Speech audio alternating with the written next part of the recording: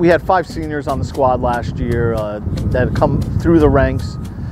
They gave their effort last year. I mean, we played an incredible conference tournament, and then just barely losing to Barry 5-4, going through regionals and playing a spectacular match in the semifinals, and just came up a little bit short in the final championship. And Barry played extraordinarily well. So, but it was a great season. Really proud of the girls, and there's no shame being number 2 in the country.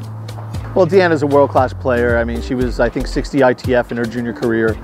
She brings a lot of quality in her doubles play, and she's a powerful singles player. So she knows how to get the job done, and obviously that's going to reflect on the new girls that have come in this year.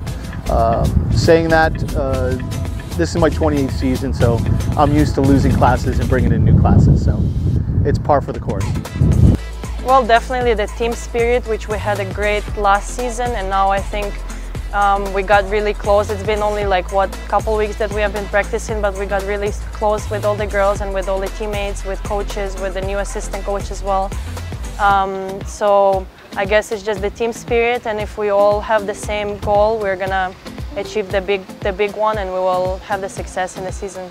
Some of the possible strength of the team, well, definitely we have the new girl Klaudia. She has been in Division 1, so she has a great experience, and also she has been in the other school before in our conference, so she also knows how everything works, and she knows the whole experience, so she can also share some moments from her past. And also the new girls, they also from different countries, different experience from their side, different kinds of tennis, different styles, so I think it's definitely going to be a big plus. My transition so far was very positive. Lynn is a very special place, and I'm very appreciative of this opportunity that I can play my last season at Lynn. All my teammates and the coach and the staff is very positive and supporting, so I believe that this is going to be a very successful season for Lynn tennis team. The possible strengths I see of this team is that we have a very strong team spirit, and we understand that it's everybody's effort to be successful, and it's, even though tennis is an individual sport, but here at Lynn we believe that it's a team sport. We're excited about this class coming in. They've created a nice vibe out here on the courts. They're very positive, they work hard, and they're talented.